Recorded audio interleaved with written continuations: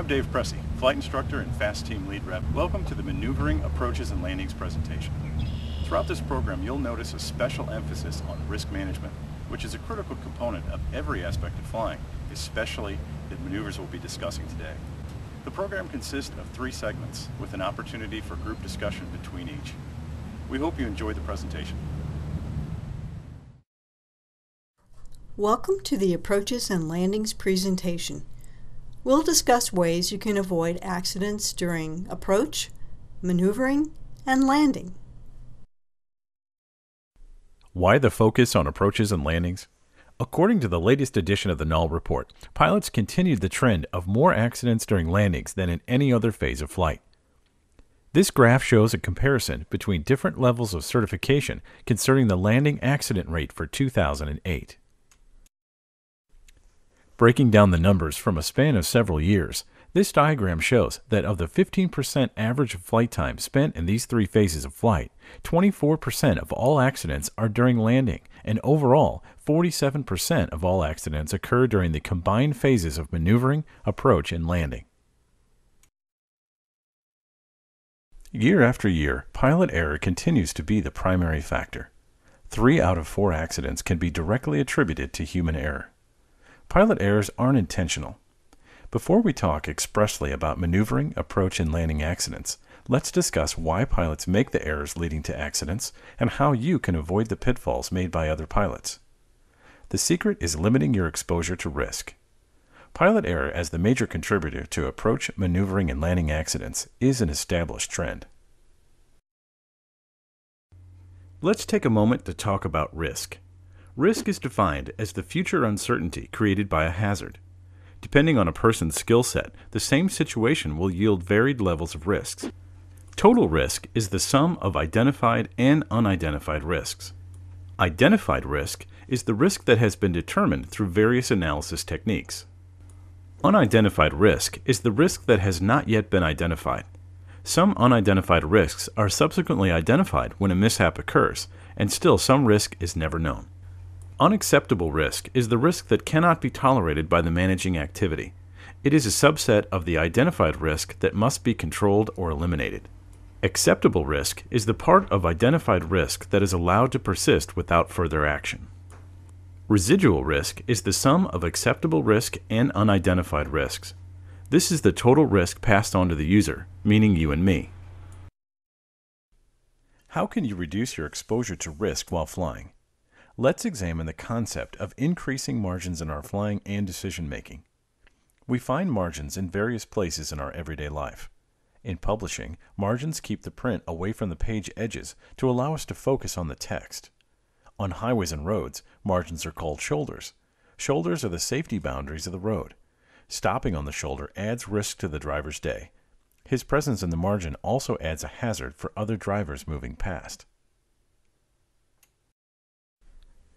What's it like with slim or no margins? Riskier for sure. This is not a place for a new driver. Even for experienced drivers, this is not the time for a van full of distractions like kids and dogs, a check engine light, and oh, by the way, when were those brake pads last replaced? This driver has no margin for error, no margin of safety. Hopefully he or she had a good night's sleep too.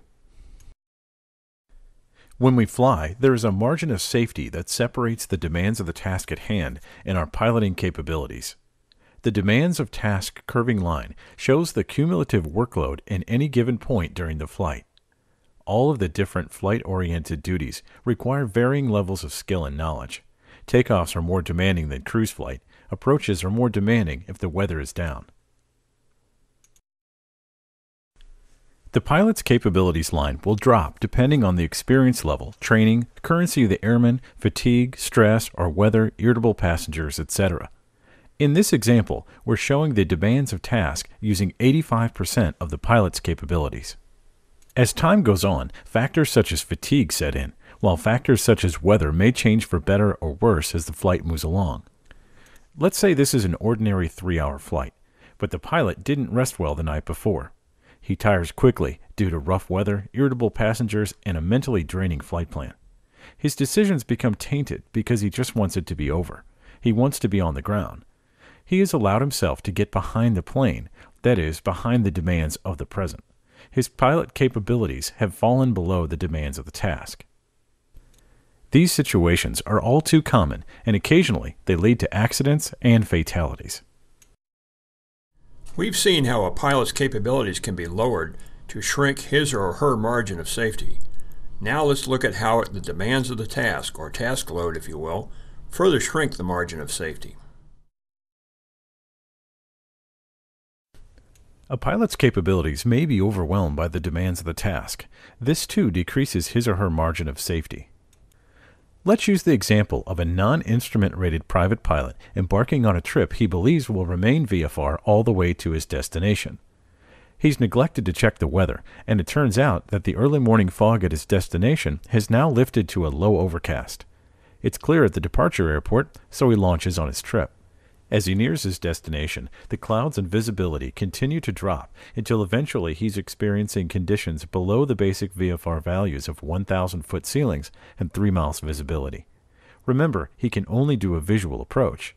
The demands of this task are squeezing out his margin of safety, yet he elects to continue the flight into deteriorating conditions, causing the task load or demands of task to exceed his capabilities. Will he make it or not? He might get lucky and maintain ground contact to the airport, but chances are he'll become disoriented and lose control before finding his destination. Game over. The task saturation theorem concludes that low pilot capabilities due to poor training or non-currency, along with a high task load, lead to an overwhelming level of task saturation and a reduced or absolutely no margin of safety. Task saturation bulging above the pilot's capabilities can occur at other times during the flight. Remember the discussion of margins earlier? Remember the picture of the bus driving on the mountain road? What kind of risks are associated with that? What are the identified and unidentified risks? Do you think that the driver could be taking identified and acceptable risks that the passengers are unaware of? Do you think that the driver is taking some acceptable risks that the passengers might find unacceptable? How do you decide whether a risk is acceptable or not? Begin by quantifying the risks. A risk that might not be acceptable to you might be perfectly acceptable to someone else. Different individual elements come into play when determining the acceptability of a risk. The primary elements are education, predisposition, attitude, training, and background. These vary from person to person. These 5 elements, background, education, training, attitude, and predisposition, combine to determine a pilot's propensity for being involved in an accident. An extensive study conducted by the FAA determined the similarities of 2 groups of pilots, those who have had clean accident and enforcement records, and those who have had accidents. Of the pilots prone to have accidents, the findings included these 5 traits. First, there was a disdain toward rules.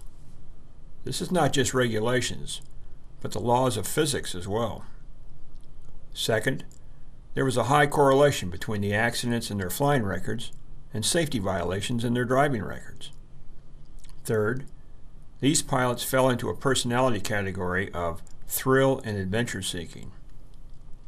Fourth, when it came to information gathering, this group of pilots was impulsive rather than disciplined and methodical in the speed and selection of their actions.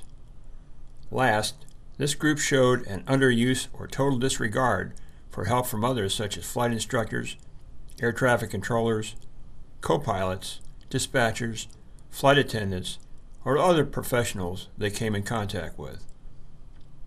These accident-prone pilots tend to isolate themselves from important sources of information. When given relevant information, they routinely disregard it for the opinions and decisions they have already formed. Their feelings toward using a checklist during a flight is an example of this rebellious attitude. It has been determined that many accidents could have been avoided with proper use of checklists. Checklists are developed to circumvent the potential for human error. However, for many reasons, some pilots do not use them. One way to quantify our risk is to use the risk assessment matrix. Along the top of the matrix is the severity level of the worst possible outcome of an event. For example, landing in a crosswind. If that goes wrong, The results could be severe injury or death. That's catastrophic. On the other hand, having a door pop open in flight might only be marginally dangerous in terms of severity. On the left side of the matrix, we can rank the task in terms of the likelihood that the worst possible outcome will actually happen. The likelihood of an incident or accident will have a lot to do with the pilot's proficiency and his level of training. A well-trained, proficient commercial pilot is less likely to have a crosswind landing mishap than a newly certificated private pilot. As for a door popping open in flight, the risk should be about the same for either pilot, assuming they have both been trained to react properly to the event. In this example, we can see the correlation between the two charts. The pilot is a newly certificated private pilot. The flight is a 3-hour flight ending after dark at an airport in the mountains of Southwest Virginia. Newly certificated airmen have little night experience on average, and perhaps no mountain experience. Worst possible outcome? Catastrophic. Likelihood? Certainly it's not remote or improbable. That puts the pilot in the high-risk box. As task load exceeds pilot capabilities, the likelihood of a crash in mountainous terrain goes up. A private pilot who flies 10 hours a month will assess risks differently than the ATP with oodles of experience. For example, a private pilot flying on a morning with calm winds and no clouds has a wide margin of safety. He may consider the task of landing in calm winds at the destination as a safe maneuver. A landing accident under these conditions is remote. However, it could still be a catastrophic event if it occurred. Catastrophic severity, even when it's remote, puts the flight in a serious category. Let's return one more time to the margins discussion earlier. One tried and true best practice is establishing personal minimums for yourself. Personal minimums are an agreement with yourself that there's certain things you won't do, certain risks you won't take. You may have the nerve to drive this cliff road during the day, but would you do it at night? I don't see any streetlights. There, you just established a personal minimum for yourself.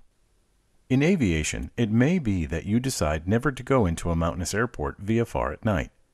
If you're instrument rated, you may be fine going there, but only using the full published instrument approach. You have to stop and think that what you don't see can hurt you and your passengers. We'll talk more about establishing personal minimums for different flight regimes in the next hour.